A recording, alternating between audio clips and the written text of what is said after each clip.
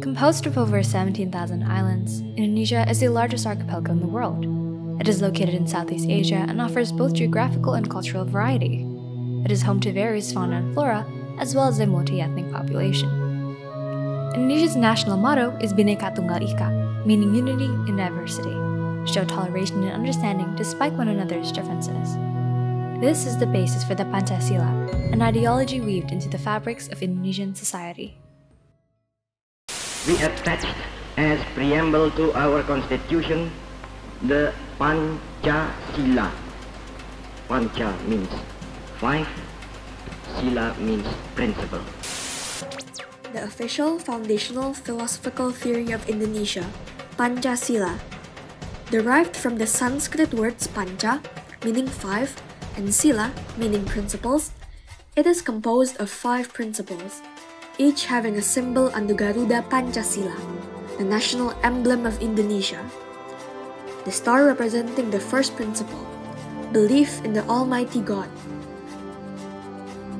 The chain represents the second principle, just and civilized humanity. The banyan tree represents the third principle, the unity of Indonesia. The bull represents the fourth principle, democracy guided by the inner wisdom in the unanimity rising out of deliberations among representatives. And the rice and cotton representing the fifth principle, social justice for all people of Indonesia. As the foundation of Indonesia's whole ideology, it was taught to us at a very young age, so we respect everyone around us, and so we have a strong sense of patriotism and appreciation for diverse people and culture. The one thing we Indonesians have in common, despite our differences, is that we're all still Indonesian, one country, one nation.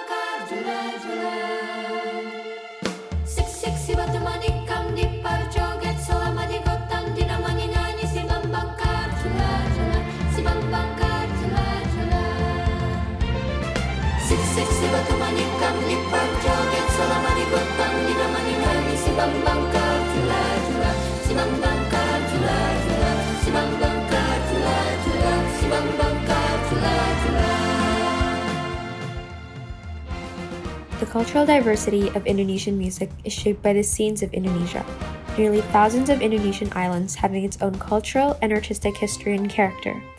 The music in Indonesia predates historical records, where various native Indonesian tribes often incorporate chants accompanied with musical instruments in their rituals. Thus, a wide variety of Indonesian music can be identified throughout different forms of Indonesian performing arts, such as dance as well as theater. Encompassing sculpture and carving, painting, textile design, beadwork, basketry, and other forms, the visual arts of Indonesia are as abundant as they are diverse. Some of these forms have been shaped by ancient cultures of Asia, whereas others have drawn influences from more recent cultural contexts. Such interaction, combined with local artistic and aesthetic sensibilities, has produced a spectrum of styles that are unique to the various people and regions of the country. Indonesia also has an especially rich and varied tradition of textile design. In Java, the leather puppets for wayang kulit performances, a traditional form of puppet theater play, are carved and painted so as to cast a lightly tinted, lace-like shadow when held against an illuminated screen.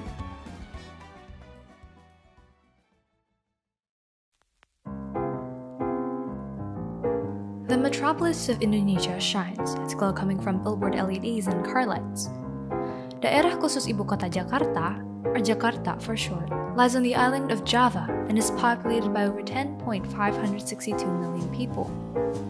It is decorated by architecture of different historical and cultural backgrounds, such as colonial buildings built when Jakarta was still known as Batavia under Dutch rule. For instance, Kota Tua, or Old City directly translated, contains Dutch-style architecture mostly from the 17th century. To Jakarta is a city in a limbo between the past and the future, where times collide.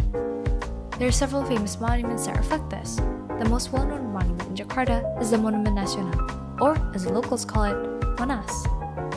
Standing proudly at 137 meters tall in the middle of Medan Merdeka, or Freedom Square in English, is an obelisk topped with a bronze flame. It is home to the first red and white flag of Indonesia, which was flown on 17 August 1945 at the Proclamation of Independence.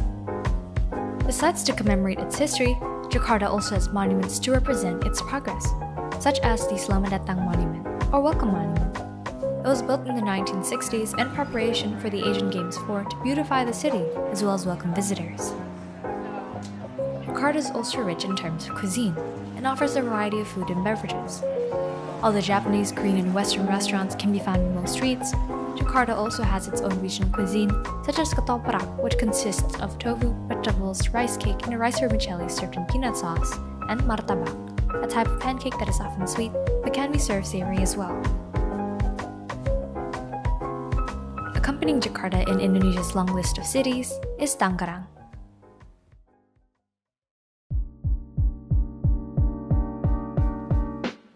Tangerang is the biggest city in Banten, Indonesia, located on the western border of Jakarta. The southern part of Tangerang, Tangerang Selatan, is home to the second established school of the BINUS community, BINUS Serpong.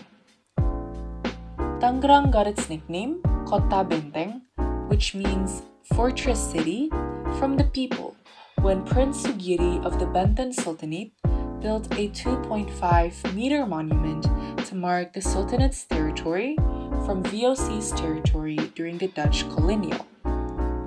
Thus, the people called the monument and the territory Tangerang, now Tangerang, which means marker. Tangerang is famous for the acculturation of Chinese and Indonesian cultures, going way back to the arrival of Chinese explorer Zheng He in the early 1400s. Influencing Tangerang cultures like the celebration of Petsun Festival, also known as the Dragon Boat Festival, on the 5th day of the 5th month of the Chinese calendar, or the typical Tangerang sweet kue keranjang, a glutinous cake often enjoyed during the Chinese New Year. Now, going all the way to the east of Tangerang in Jakarta is Bekasi.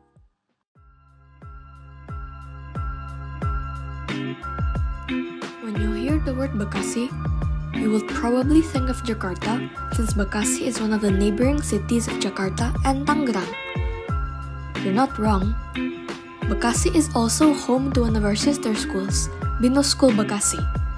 But I bet you didn't know that Bekasi is one of the oldest cities in Indonesia and has a history of being the capital city of the Kingdom of Tarumanagara, with its name being Dayah Sunda Sembawa at that time.